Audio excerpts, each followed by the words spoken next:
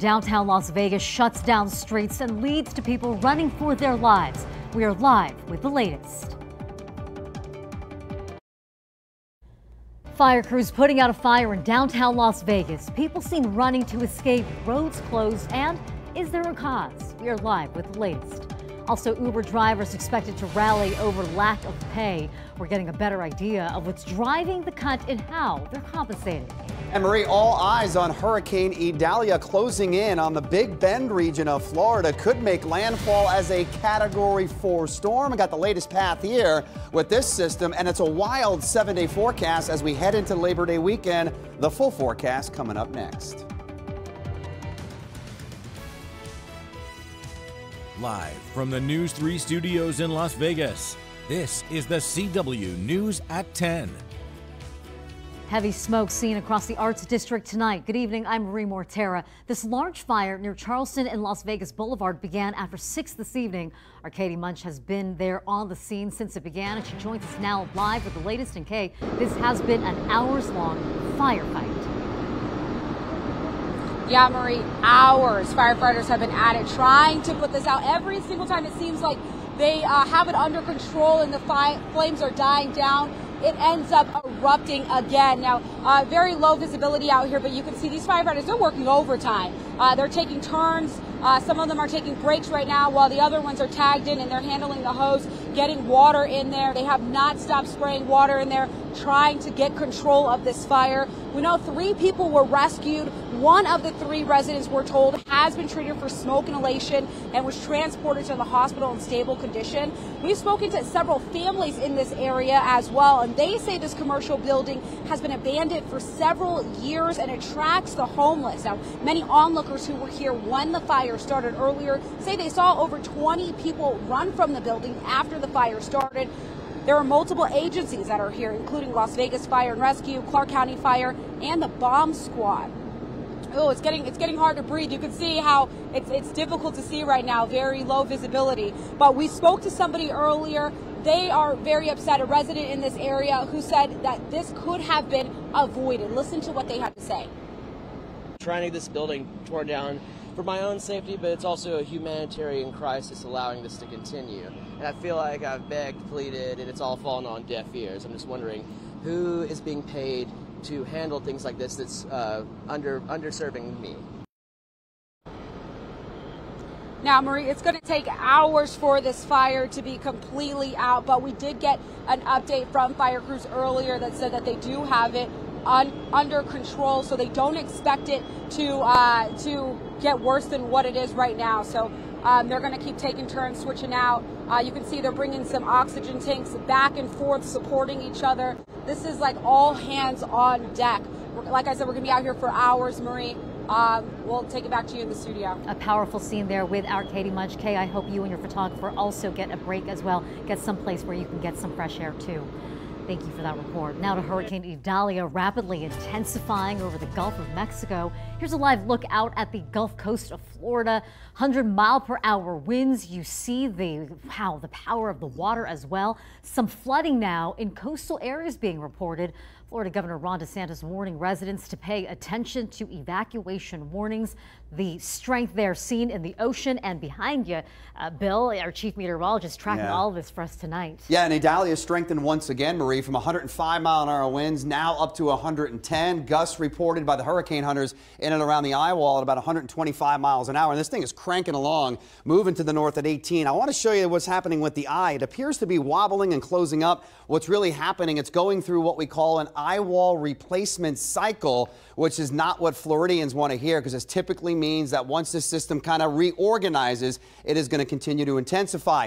Projected path by the Hurricane Center, more up the coast here around the Big Bend region, but now landfall around 7-8 a.m. East Coast time with estimated winds around 130 miles an hour. So projected to be a Category 4 hurricane, quickly weakening as it moves across Georgia and the Carolinas, and should be kind of meandering out in the middle of the Atlantic, bending away from Bermuda. I want to show you Doppler radar. You see this big red box, much of the west coast of Florida and the Florida Peninsula under a tornado watch. So a lot of these outer bands really hammering areas from Fort Myers up to Tampa. And before all said and done, some areas along the west coast of Florida could see up to a half a foot of rain, not to mention storm surges 8 to 12 feet. We have our WeatherBug cameras up and running around the Fort Myers area, and you can see some of the feeder bands out there. Not all that bad, but definitely some wind gusts around 40 to 50 miles an hour. This is around St. Pete, around the Mahaffey Theater. Moving the cameras around, but you can see the palm trees moving, and we're really starting to get socked in with some of the heavy rain. Now, Marie, speaking of rain, we got a little bit of that in our forecast, along with more heat, and maybe by the end of the Labor Day weekend at night, some of us maybe breaking out long sleeves. There's a rather wild 7-day forecast for late August and early September. Stick around for that. A lot of changes to track. All right, Bill, thank you. Sure. A 17-year-old crashes into a police car, the latest traffic death in Clark County that's involved a minor this month, and it's happening during an especially dangerous time. The coroner identifying the teen as Gene Ashley Aragon. His father set up a GoFundMe page. Metro Police say Ashley Aragon ran a red light and smashed into a patrol car driving through the Flamingo and Boulder Highway intersection. The director of the Road Equity Alliance Project at UNLV says 9 minors have died in crashes so far this month. We've seen this summer is a rash of young people, and sometimes far too young to be driving people. We've driving cars that are not their own. We're driving at a very high rate of speed. We've just seen some crazy things. The latest crash adds to the 100 deadly days of summer that spans from Memorial Day to Labor Day. AAA reports more than 30% of deaths involving teen drivers nationwide happen during this time. Controversy surrounding an electronic dance artist who's scheduled to perform a concert at Mandalay Bay's Daylight Beach Club. His stage name is Bass Nectar, also known as Lauren Ashton, currently facing a lawsuit accusing him of sexual misconduct with minors, child pornography, even sex trafficking. He's been more or less silent over the past few years once these allegations came out. He denies them, and the October show has since sold out. Still, groups like the Cupcake Girls who help sex trafficking victims are speaking up. We're seeing people not only be celebrated after they've had these kind of allegations, especially from folks that were underage when they were being groomed by this person. It's super concerning. It's concerning that we as a community are putting a stamp of this is okay. This is not the standard that we want to be holding Las Vegas to. An attorney for the artist sending us a statement saying our client is under no obligation to put his life and career on hold because of false allegations, and adding that it's meritless. Mandalay Bay and Daylight Beach Club have not responded to our request for comment. Crews are starting repairs on the road to Mount Charleston. This is footage from Sky 3 capturing the damage. Giant chunks of road washed away during storms. According to NDOT, crews will be working on State Route 157 7 days a week through the holiday. There will be daily traffic restrictions in effect starting tomorrow. An estimated date of completion not announced. For a full list of closures, you can visit the story on news3lv.com. An emergency declaration signed by the governor allowing this work to be expedited, but Uber says it has now created unintended consequences for its riders. The rideshare company says it's had to pause surge pricing. The practice increases the cost of rides during periods of high demand, putting more money in drivers' pockets. Clark County Commissioner Tick Seegerbloom tells us that he isn't sure if taking up the issue in the legislature is the long-term solution, but he believes it's still something that we should focus on, especially with big events like Formula One coming up. I think Uber drivers need to get the surge payments because the traffic's going to be so congested that this takes a lot longer, especially with the traffic, with the construction on the strip. So they're going to spend a lot more time on any given ride, and you need surge pricing for that. Drivers frustrated by the lack of pay are expected to rally outside Uber's headquarters near 215 in Decatur tomorrow morning at 10. We're inching closer to our $1.5 million fundraising goal for children at St. Jude, many of them winning their battle with cancer thanks in part to campaigns like this one, our St. Jude Dream Home Giveaway. This week, we're introducing you to Zoe. And because of St. Jude, this brave girl beat cancer, and she now takes that same zeal to the mat as a martial artist. She's won countless awards, including gold at the National Karate Championship in Reno. Her sensei and mom could not be prouder. It brought a tear to my eye. She continues to be a self-motivator. I'm just extremely proud of her. And you can hear her full story on news3lv.com. In the meantime, we hope you can help us give more children like Zoe a fighting chance. Get your $100 ticket for a chance to also win our St. Jude Dream Home giveaway. You'll also be entered to win a VIP Raiders fan experience. It includes 2 club seats at the 50-yard line, private lounge access, and a $500 gift card to further enjoy the experience. Call the number there on your screen or scan the code now. How do voters view the Republican field after that fiery debate in Wisconsin? I'm Scott Thuman with a look at who saw it dip and who's gaining ground.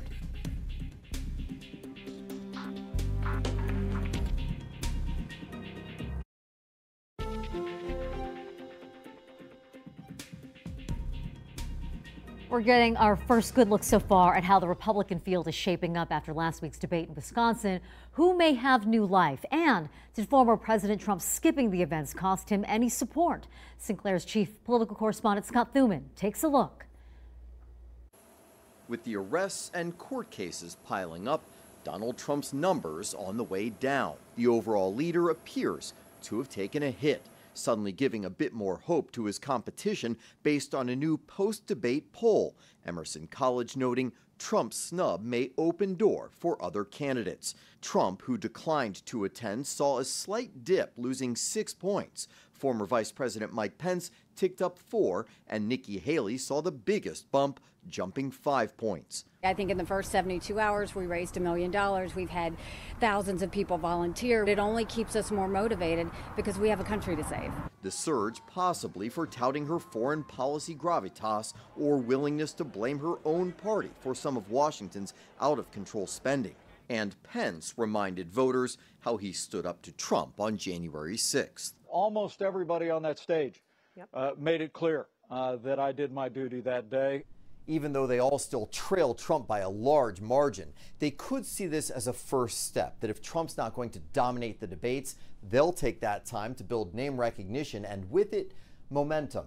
Trump's campaign team tells us he'll skip September's debate too. And as critics say Ron DeSantis fell flat on stage, a bonus for newcomer Vivek Ramaswamy, who had the largest number of respondents say he won the debate. I believe I can take the America First agenda even further than Donald Trump did. Though Democrats believe the more exposure these candidates have, the more ironically it will hurt them. The party that used to wrap themselves in the flag is the party that's talking about banning books, changing the voting age from 18 to 25. They are talking about all of these things that are extreme, and that's not where the mainstream of the American people are. But for GOP contenders, they see even the slightest change as a chance to shake up all those political predictions. In Washington, I'm Scott Thuman. More help from Southern Nevada all the way to the island of Maui. The housing company Boxable wants to donate nearly 250 small homes to those who lost their houses in the wildfires. The company needs money, though, to send the homes to Maui. I think we can make a huge impact to giving these people some relief. And we're looking to get that done ASAP. We want to get these houses on a boat out to Hawaii as soon as possible. Now, those with the company say the Boxable units being shipped to Maui will be turned into a community. To help out, you can donate online now. We have more information on news3lv.com. News 3 is partnering with the American Red Cross to help raise donations for the islands of Hawaii in the aftermath of the wildfires. Scan the QR code on your screen to go directly to the donation link. And if you don't have your phone ready to scan now, you can find the link on news3lv.com. All right, let's turn now to your Weather Authority Chief Meteorologist Bill Bellis. You were saying earlier, lots of changes for us in our own forecast. Yeah, you know, we have everything from late season heat, which we'll see tomorrow, a lot like today.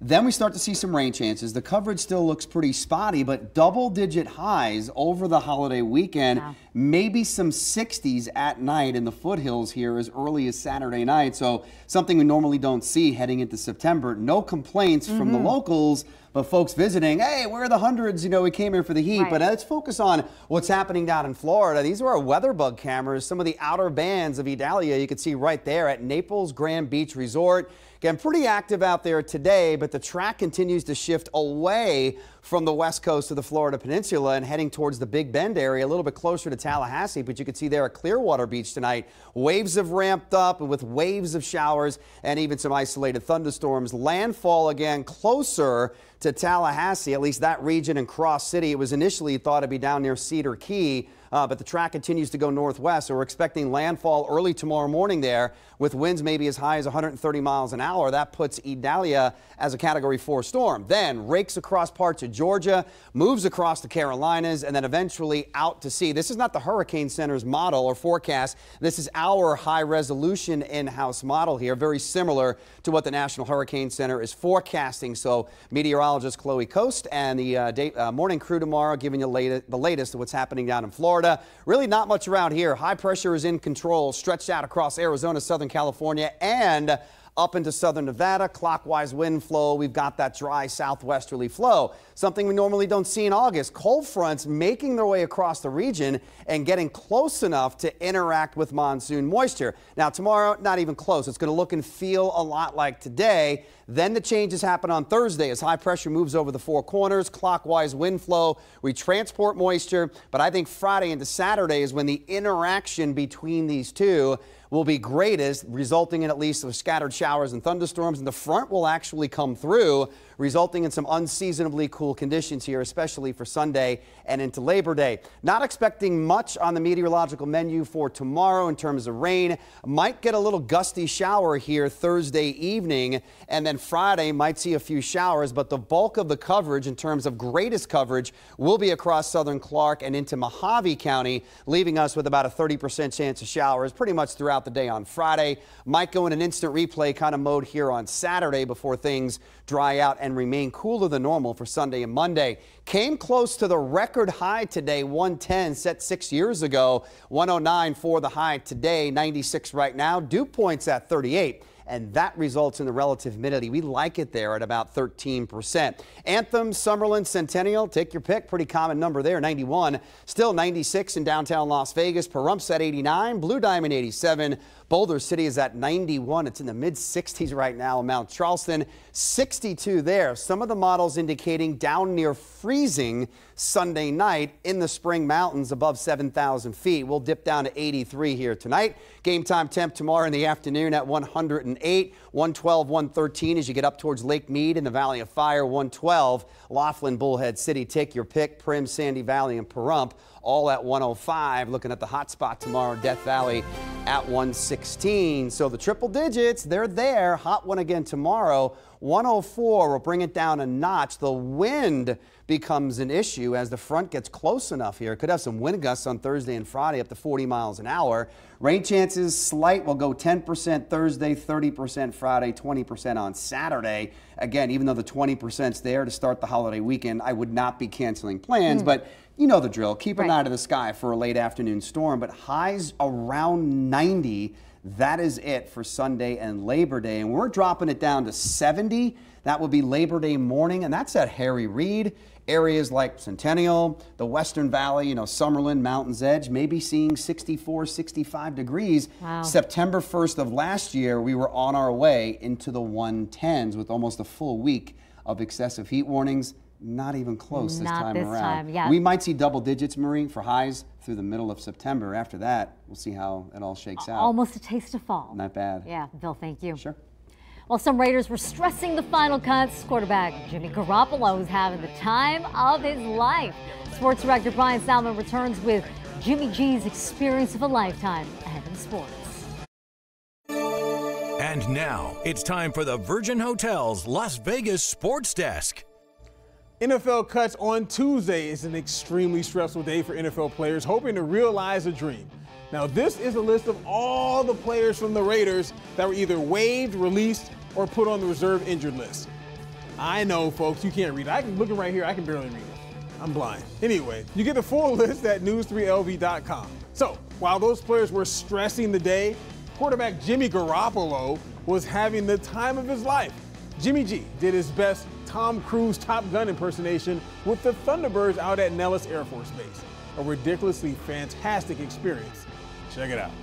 What's up, guys? Pro quarterback Jimmy Garoppolo. About to go take a flight on this fighter jet. And guess what? You guys are coming with me. Let's go, baby. Come on, baby. Let's get it. Woo! You take off, and it's kind of cool. And before you know it, you're however many feet above the ground. This is where I'll say, hey, Jimmy, are you ready to join the 9G club? I'm good for 9. All right, that's what I like to hear, Jimmy. Let's go for it. Only one way to find out. Yeah. All right, you ready to go? Let's go. All right. Smash on the jet. As we accelerate, I'm going to say to Jimmy, please breathe into the G's. Woo! How's it done? It's good. Yeah, man. That's it? That's it. Let's go. Let's go. Woo! Man, that looks like a lot of fun for Jimmy G. I know our studio crew really appreciated it too. Anyway, hey, the Aces, they returned to Las Vegas for a much-needed 2-game homestand. And after the ladies get it done with the Seattle Storm on Saturday, our local fire and police departments will take over the floor for the Battle of the Badges. That's what I'm talking about. It's the basketball edition. Hey, earlier today I had an opportunity to catch up with Dietrich Sanford from the fire department and Officer Jordan Turner to get the trash talking started early. Beyond excited. I think I had the opportunity to watch the Police versus Fire contact football game that was hosted just a couple months ago that kind of, kicked off the friendly banter because Fire won that game. So I'm ready for, if you will, a rematch or the opportunity for, Fire to take another W. Used to going in front of crowds. We perform in front of crowds and cameras all day long. We got a camera on our shoulder. So I don't think it's a lot of pressure, especially for my guys. We hoopers. We played college level. We played high school level. Some people have played pro as well. So this is a piece of cake right here. So how about our Aviators? Game 1 of their 12 straight games at that beautiful Las Vegas ballpark, starting with the Salt Lake City Bees tonight. So get out and watch some baseball. Folks, that will do it for sports tonight. The Raiders are back on the field on Wednesday, gearing up for their opener, September 10th. And the Aces are back on Thursday. So until then, let's rest, recover. And as always, you know what it is. It's Viva Las Vegas.